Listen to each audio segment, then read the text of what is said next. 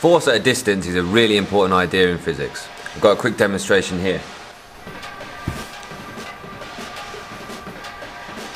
So you see this paperclip is being held by the magnet, but they're not in contact. That's what we mean by force at a distance.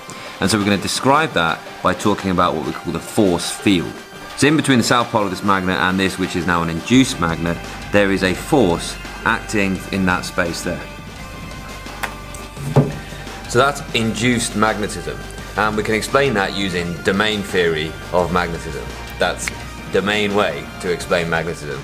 Imagine the metal inside the paperclip to be a bit like this piece of plastic with all these kind of little bar magnets in it. And at the minute, they are not pointing in any particular direction. Now we call these little bar magnets that any kind of ferrous metal like iron, cobalt or nickel is made out of, we call them magnetic domains.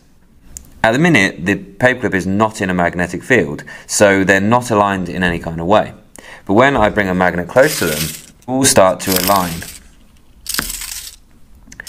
And now, because all of the little individual magnetic domains are all generally pointing in the same direction, there's going to be a magnetism to that, and that's when we call it an induced magnet. Now, unlike these, as soon as we take it out of the magnetic field, they randomize again, and it's no longer a magnet.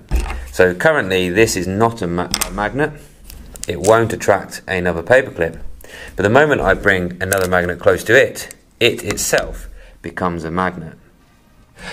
That's the main way to explain magnetism. So whenever we've got a force acting over a certain distance, we can say we've got a force field. In this case, we have a magnetic force field. So that is a field which acts on magnets, either permanent ones or induced ones. And we represent force fields by using lines, what we call lines of flux. The closer they are together, the stronger the field is. You need to know in physics, A-level or GCSE, about 3 fields: electric fields, magnetic fields or gravitational fields. And there's some things that are the same and there's some things that are different. And it's really important you distinguish between the 3 of them. Many students, when they're asked about electric fields, they start talking about magnetic fields. And that's because there are some similarities between electric fields and magnetic fields. And that's that opposites attract and likes repel. But remember that electric fields operate on charged particles, and magnetic fields, they operate on magnetic poles. Gravitational fields are different to that though, because they can only ever be attracting. You can't have negative mass. So in gravitational fields, all masses attract other masses. In an electric field, we always do the field lines pointing from positive to negative. And in a magnetic field, we always do our field lines pointing from north to south. You need to be really familiar with the shapes of the fields around charged particles, or the shapes of fields around magnetic objects like a bar magnet or a solenoid. Another really interesting difference about magnetic and electric fields is this idea that you can have a point charge, so you can have a positive charge existing on its own, but you can't have a north pole without a south pole. You cannot have a monopole, a single pole magnet. All fields are actually in 3 dimensions, even though we draw them and represent them in 2 dimensions.